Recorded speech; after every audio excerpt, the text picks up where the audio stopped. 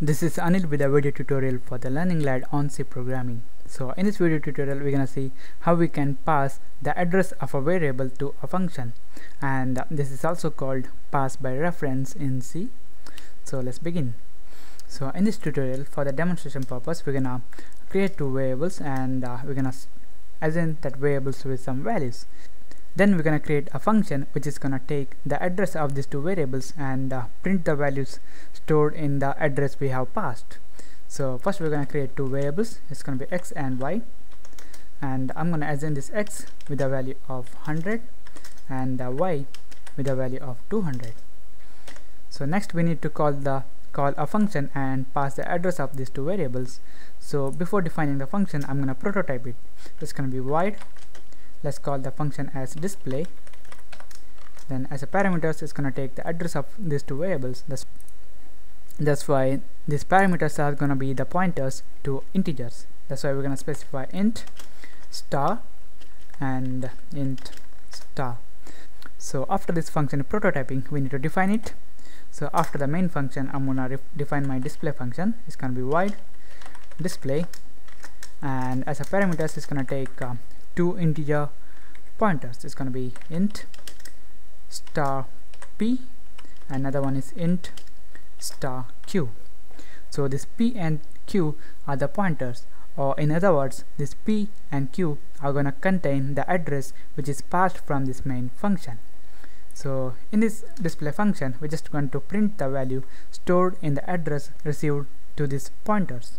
So we're gonna use the printf function, and we're gonna write %d, then add a tab, then %d. We're gonna use this star operator or value it operator. It's gonna be star p and star q. So I'm gonna save it. Now in this main function, we need to call our display function and pass the address of these two variables x and y to that function. So I'm gonna call it display, and I'm gonna pass the address of x by using %x and address of y by using %y. So save it and run it. So as you can see here, the values stored at the memory location passed to this display function are 100 and 200. That's because we have stored the value 100 and 200 in these variables x and y, and we passed the address of these two variables to the display function. So what happened here was, when we declared these two variables and assigned the values to these variables in some memory locations, that two variables were created, and these two values were stored in that memory locations.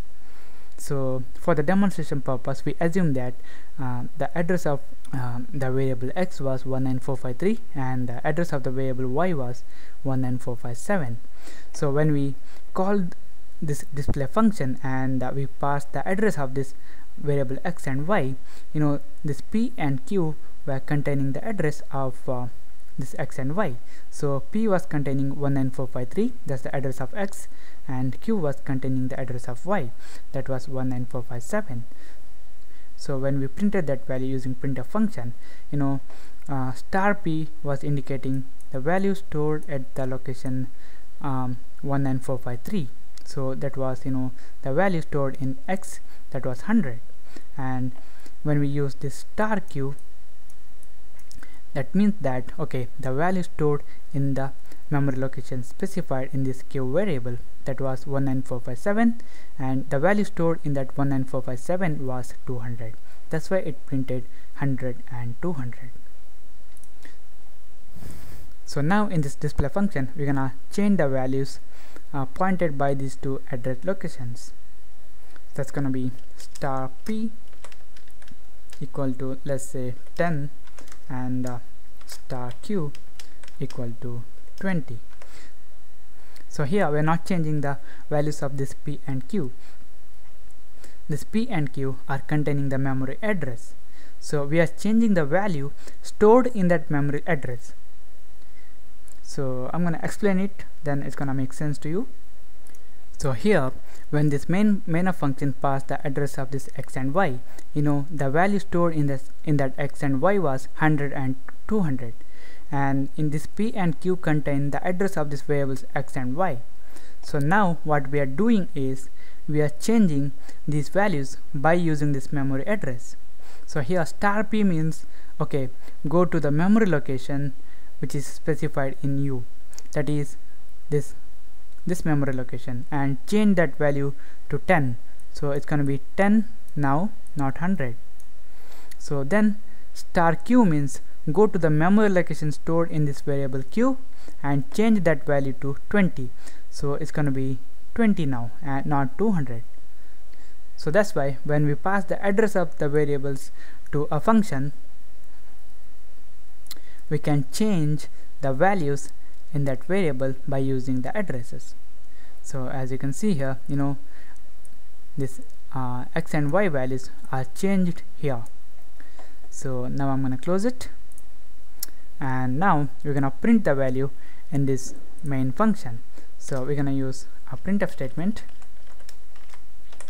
and we're going to say before function call x is %d and y is %d.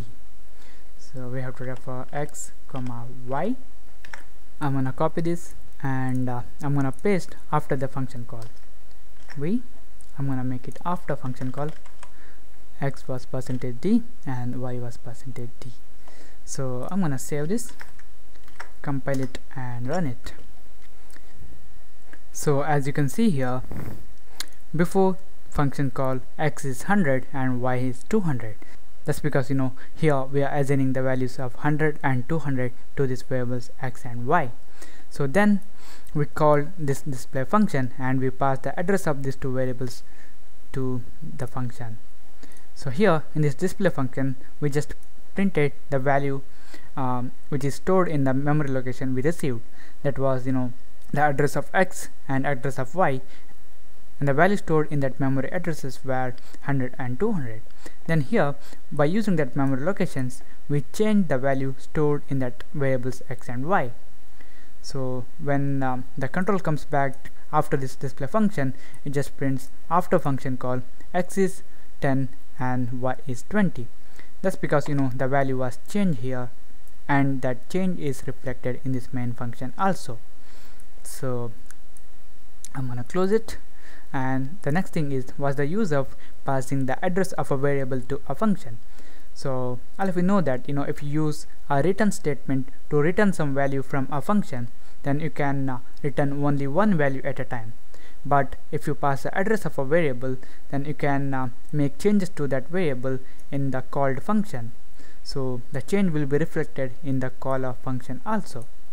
So if you want to change the multiple values in the called function, that is in this case display function, then you can pass the address of variables to that function. So this is it. This is about pass by reference or passing the address of a variable to a function. So thank you for watching, and don't forget to subscribe, like my Facebook page at facebook.com/learninglad. So I see you in the next tutorial.